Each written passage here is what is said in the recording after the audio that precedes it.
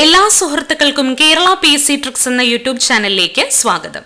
ഇന്ന് നമ്മൾ ഡിസ്കസ് ചെയ്യുന്നത് ബ്ലഡ് ആൻഡ് ഫ്ലബട്ടമി എന്ന് പറയുന്ന മൊഡ്യൂളിൽ identification of blood cells, ലെയ്ഷ്മാൻ staining procedure and identification എന്ന് പറയുന്ന ടോപ്പിക്കാണ്.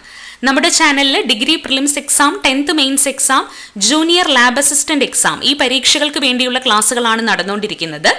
ഓരോ എക്സാമിന്റെയും സിലബസ് അനുസരിച്ച് നമ്മൾ ഇതുവരെ എടുത്തിട്ടുള്ള ക്ലാസ്സുകൾ ഓരോ സെപ്പറേറ്റ് പ്ലേലിസ്റ്റിൽ ഇട്ടിട്ടുണ്ട്. ആ പ്ലേലിസ്റ്റുകളുടെ ലിങ്ക് ഡിസ്ക്രിപ്ഷനിൽ കൊടുത്തേക്കാം. എല്ലാവരും ഫോളോ ചെയ്യുക. നമ്മുടെ ചാനൽ ആദ്യമായിട്ട് കാണുന്ന ആരെങ്കിലും ഉണ്ടെങ്കിൽ ഈ ചാനൽ ഒന്ന് സബ്സ്ക്രൈബ് ചെയ്യുക.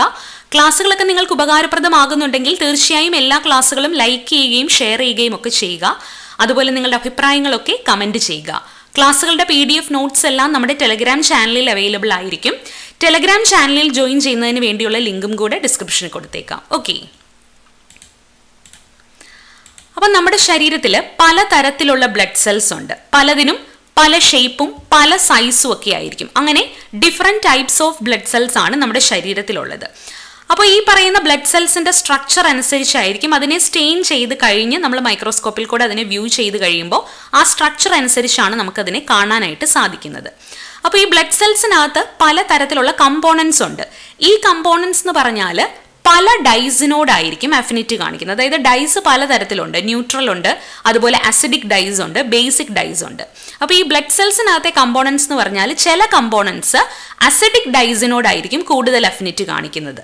അങ്ങനെയുള്ള കമ്പോണൻസിനെ നമ്മൾ ബേസോഫിലിക് എന്ന് വിളിക്കുന്നു. ബേസോഫിലിക് എന്ന് പറഞ്ഞാൽ അസിഡിക് ഡൈസിനോടാണ് കൂടുതൽ അഫിനിറ്റി ഉള്ളത്.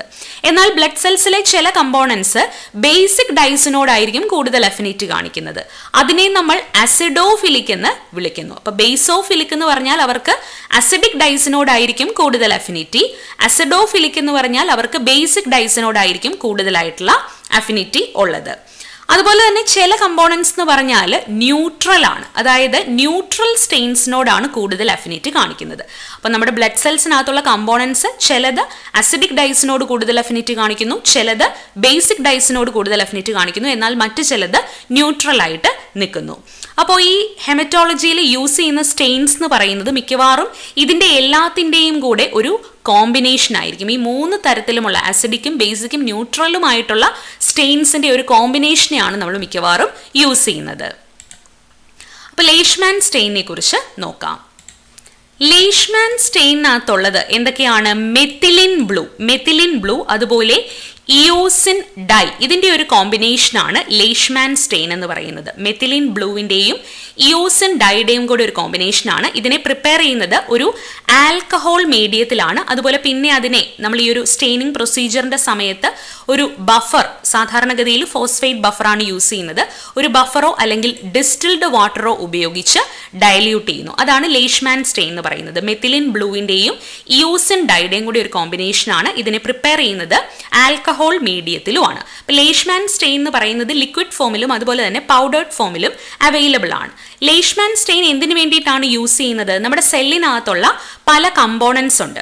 ന്യൂക്ലിയസ്, സൈറ്റോപ്ലാസം, ഗ്രാന്യൂൾസ്, ഇങ്ങനെയൊക്കെയുള്ള ഡിഫറെൻറ്റ് കമ്പോണൻസിനെ സ്റ്റെയിൻ ചെയ്ത് അതിനെ വേർതിരിച്ചറിയുന്നതിന് വേണ്ടിയിട്ടാണ് നമ്മൾ ഈ ലെയ്ഷ്മാൻ സ്റ്റെയിൻ യൂസ് ചെയ്യുന്നത്. അതുപോലെ തന്നെ നമ്മുടെ ഹ്യൂമൻ ബീങ്സിലെ സെൽസിനകത്തേക്ക് രോഗകാരികളായിട്ടുള്ള ബാക്ടീരിയകളൊക്കെ വന്ന് ഫിക്സ് ചെയ്യുകയാണെങ്കിൽ അതിനെ ഡിഫറൻഷിയേറ്റ് ചെയ്യുന്നതിന് വേണ്ടിയിട്ടും എന്ത് യൂസ് ചെയ്യുന്നുണ്ട്? ലെയ്ഷ്മാൻ സ്റ്റെയിൻ യൂസ് ചെയ്യുന്നുണ്ട്. So ലെയ്ഷ്മാൻ stain is A differential stain that is used to വേരിയബിളി stain the various components of the cells. It can be used to study the അധറൻസ് of പത്തോജനിക് bacteria to human cells.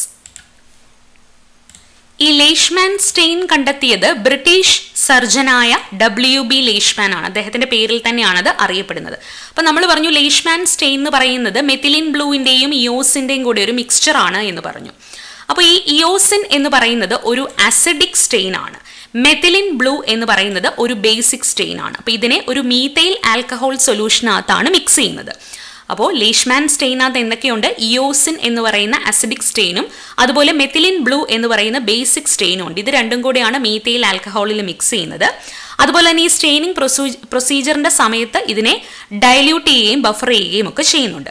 അപ്പോൾ eosin എന്ന് പറയുന്നത് acidic stain ആണ്. ഇത് stain ചെയ്യുന്നത് സെല്ലിനകത്തെ basic കമ്പോണൻസിനെയാണ്. Eosin acidic stain ആണ്.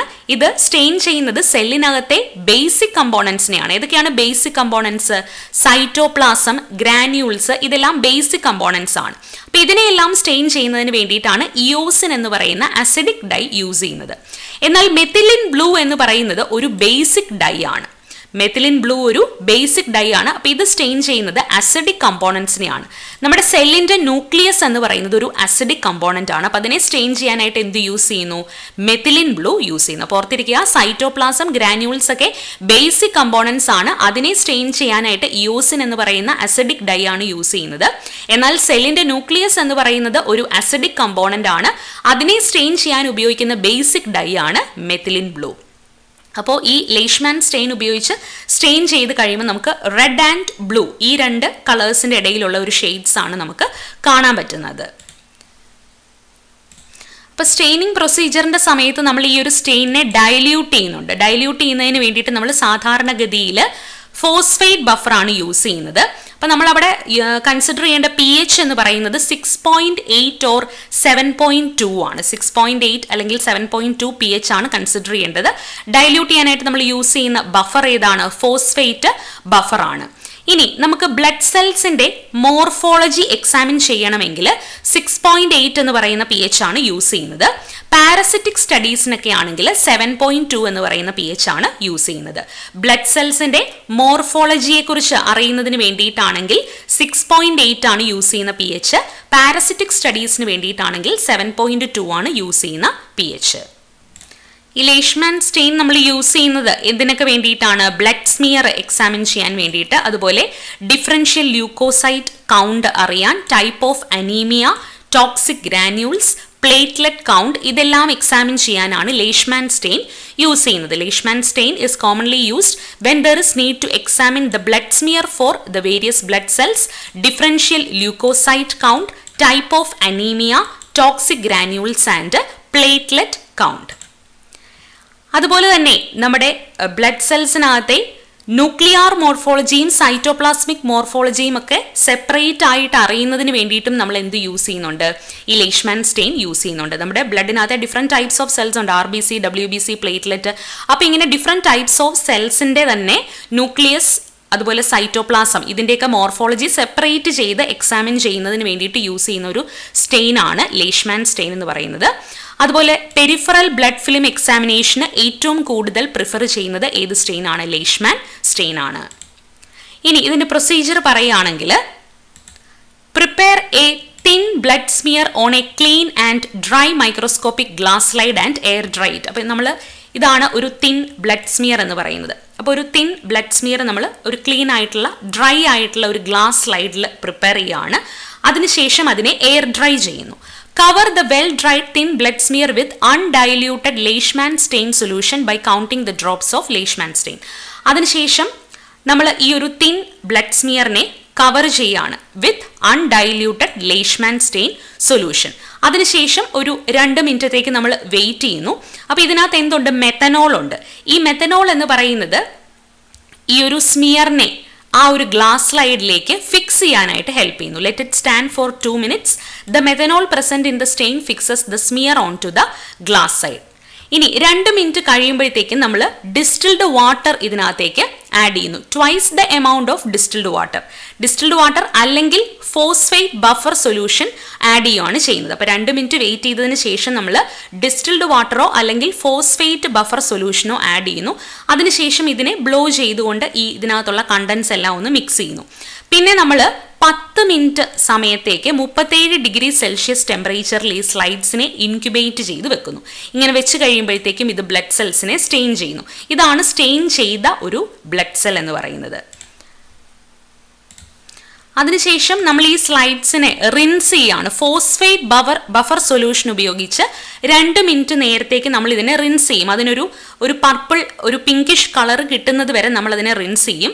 അതിനുശേഷം ഈ സ്ലൈഡ്സിനെ നമ്മൾ എയർ ഡ്രൈ ചെയ്യുന്നു. Air dry the സ്ലൈഡ്സിനെ tilted position so that the water easily remove out of the slides. അപ്പോൾ അതിനുശേഷം റിൻസ് ചെയ്തതിന് ശേഷം ഈ സ്ലൈഡ്സിനെ നമ്മൾ എയർ ഡ്രൈ ചെയ്യുന്നു. അതിനുശേഷം മൗണ്ടിങ് മീഡിയ ഉപയോഗിച്ച് ഈ സ്മിയേഴ്സിനെ മൗണ്ട് ചെയ്യുന്നു. Mount the smears with mounting media. Example ഗുരീസ് neutral mounting media or any other mounting medium which do not ഡീകളറൈസസ് the smear. ഈ സ്മിയറിനെ ഡീകളറൈസ്, അതിന്റെ കളർ മാറ്റി കളയില്ലാത്ത ഏതെങ്കിലും ഒരു മൗണ്ടിങ് മീഡിയം ഉപയോഗിച്ചുകൊണ്ട് നമുക്ക് ഈ സ്മിയേഴ്സിനെ മൗണ്ട് ചെയ്യാം. അതിനുശേഷം നമ്മൾ ഇതിനെ ഡ്രൈ ചെയ്യുന്നു. കുറേ നേരത്തേക്ക് ഇതിനെ ഡ്രൈ ചെയ്യാൻ വിട്ടതിന് ശേഷമാണ് നമ്മൾ ഇതിനെ മൈക്രോസ്കോപ്പിൽ കൂടെ വ്യൂ ചെയ്യുന്നത്. അപ്പോൾ മൈക്രോസ്കോപ്പിൽ കൂടെ വ്യൂ ചെയ്ത് കഴിയുമ്പോൾ നമുക്ക് ഇങ്ങനെയാണ് കിട്ടുന്നത്. ലേഷ്മാൻ സ്റ്റെയിൻ ചെയ്ത ഒരു സ്മിയർ നമ്മൾ മൈക്രോസ്കോപ്പിൽ കൂടെ വ്യൂ ചെയ്ത് കഴിയുമ്പോഴത്തേക്ക് നമുക്ക് ഇങ്ങനെയാണ് കിട്ടുന്നത്. അപ്പോൾ ഇവിടെ നമ്മൾ നോക്കുക, blue colour and pink colour, ഈ ഒരു ഷെയ്ഡ്സിലാണ് നമുക്കിത് കാണാൻ പറ്റുന്നത്. അപ്പോൾ നമുക്ക് നോക്കാം, ദ കളർ ഓഫ് ന്യൂക്ലിയയുടെ കളർ എന്ന് പറഞ്ഞാൽ എങ്ങനെയാണെന്നാണ് പറയുന്നത്. അതിനകത്ത് ക്രൊമാറ്റിൻ പർപ്പിൾ കളറിലായിരിക്കും കാണുന്നത്, ന്യൂക്ലിയോളൈ ലൈറ്റ് ബ്ലൂ കളറിലായിരിക്കും കാണുന്നത്. The colour of nuclei by ലേഷ്മാൻ stain ആണ്. ക്രൊമാറ്റിൻ എന്ന് പറയുന്നത് പർപ്പിൾ കളറിലും ന്യൂക്ലിയോളൈ ലൈറ്റ് ബ്ലൂ കളറിലുമാണ് കാണുന്നത്. ഇനി സൈറ്റോപ്ലാസത്തിന്റെ കാര്യം പറയുകയാണെങ്കിൽ അതിനകത്ത് erythrocytes pink colour, റെറ്റിക്കുലോസൈറ്റ്സ് dark blue, lymphocytes blue, monocytes grey blue, neutrophils bluish pink, basophils blue.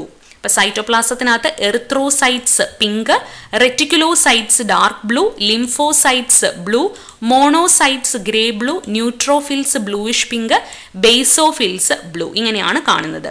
ഇനി ഗ്രാന്യൂൾസിന്റെ കാര്യം പറയുകയാണെങ്കിൽ ബേസോഫില് പർപ്പിൾ ബ്ലാക്കിലാണ് കാണുന്നത്, എസിനോഫില് റെഡ് ഓറഞ്ചിലും, ന്യൂട്രോഫില് പർപ്പിളിലും, പ്ലേറ്റ്ലെറ്റ് പർപ്പിളിലുമാണ് കാണുന്നത്.